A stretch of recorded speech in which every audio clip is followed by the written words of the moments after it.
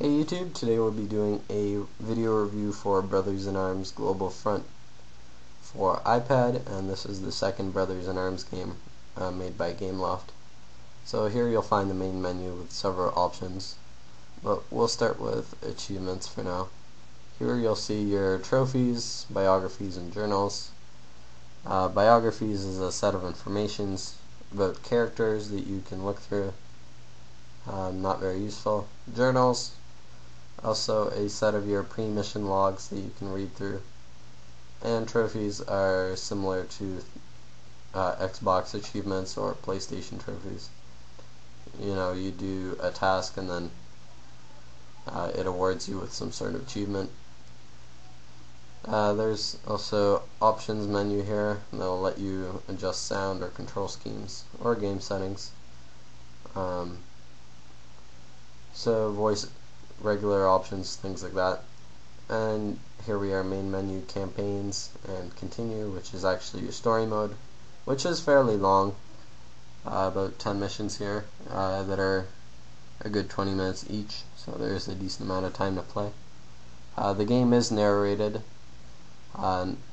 It's not the best narrating, but it's better than not having voice at all. So let's actually jump into the actual game. So on the left side, the left stick will move you, and on the right side you will drag your finger to look around, and there will be buttons to shoot and aim in the bottom right corner. So here you can scope in and shoot, scope out.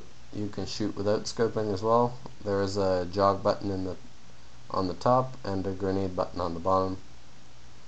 So the scope actually works on the harder difficulty because there is no auto aim, but on medium and easy difficulties it's easier to shoot without scoping because there is a generous auto aim. They'll help you get headshots often and kill guys really easily. So it's not very useful to scope in on easier difficulties, but the option is there if you want it. This game is similar to other games that you'll find on consoles or PC in terms that it has similar mechanics to Call of Duty and other Brothers in Arms games and Battlefield games as well. So it has things like throwing grenades, taking cover, which isn't found in a lot of first-person shooter games, but scoping in, sprinting, blood on the screen to show how much health you have, things like that. All of that is there, and if you've played other first-person shooter games, you'll find it very familiar. So here we're actually looking at some of the menus that you can find in game, and this is a help menu that pretty much has information on weapons and machines you'll use. So let's get back out, and here you'll see we're taking cover, and you can exit that cover. So here's the blood splatter on the screen that I mentioned just a couple of seconds ago. So you can take down these guys without scoping, and there's a crouch button in the left corner that'll let you crouch and stand, crouch and stand. Not very useful. Most of the time you'll just be taking cover and that will crouch you automatically, but the option is there if you want to use it. You can't go prone in this one, but you probably won't need to. In the top right corner you'll actually see a map, and top left corner there's a pause and a music button. So here I'll be taking down these guys, and I can throw grenades at them. The grenade button is in the bottom right, and you can have up to 8 grenades, I think. It's fairly generous. You'll also see a weapons icon there, and you can scroll through your weapons and reload as well by tapping there. So here I am fighting some guys here. I'm going to throw a grenade. I can also throw back their grenade if they throw me one. Overall, this is a really good iPad game, a really good shooter game for the iPad. But compared to other handheld consoles or console games or PC games, the control scheme is a bit lacking and it's a little slow. You won't find precision here like you would on Call of Duty. or Battlefield or other games like that, but there is an auto aim, as well as the game will let you make fairly accurate shots by itself, so it is fairly generous and pretty good for an iPad game. So let's actually back out of here and go to the multiplayer section so that I can show off the control schemes as well as multiplayer. So you can play online here, and you have to create a gameloft live account, which is similar to Xbox Live kind of, but it's free. So you can create games here, or you can join a game or view the leaderboard. So let's join a game, and if the server is full it will tell you, but let's join an open game with 5 people. So the maximum this will hold is 6, including yourself, and you can choose a character for yourself. There's 6 characters per faction: Allies, Axis, and I believe the Japanese are in this as well. So here you are.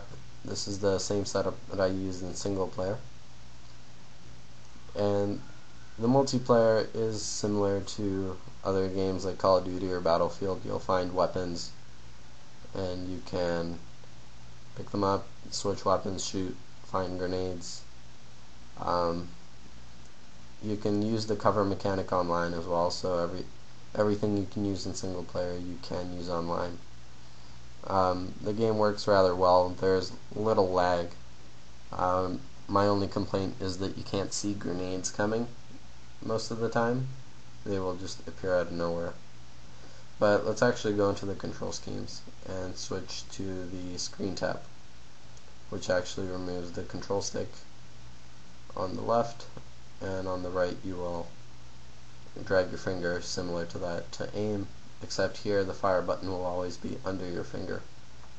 That way you don't have to reach down and press it. So this setup perhaps works a little better than the previous one. So here you'll see a couple of grenades fly, and this guy will kill me pretty quickly here. So let's actually switch to another setup that I can show. Let's go over to the point or let's actually do the virtual sticks. So the virtual sticks will present you with a similar setup to Call of Duty games, where the left stick will make you look around, right stick will, or rather left stick will move you, and the right stick will allow you to look around. The weapons button is still there, and the jog button is still there, so you will still do a lot of the same things even though the control scheme is different. So let's actually switch over to another one here as soon as I can access the menu.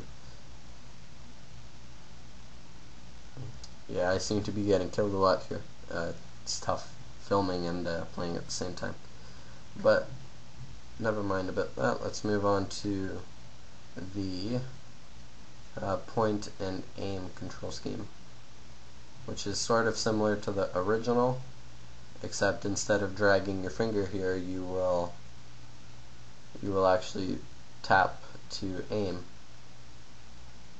And this works similar to the original setup, so there isn't much of a difference, but tap to aim and your cursor will stay there.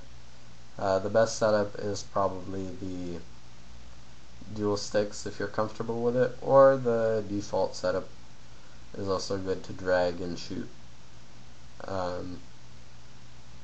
But I still end up getting killed here. Well, moving on, let's actually exit out. You can't access the menu while dying, but let's exit out to the main menu and wrap up the review here. You can also play this game with several iPads or iPhones if you have it local via Bluetooth or Wi-Fi, or once again on. You can also access your gameloft live account here and look at your trophies and things like that. But that's about it for my review, and thanks for watching, guys. Hope you enjoyed.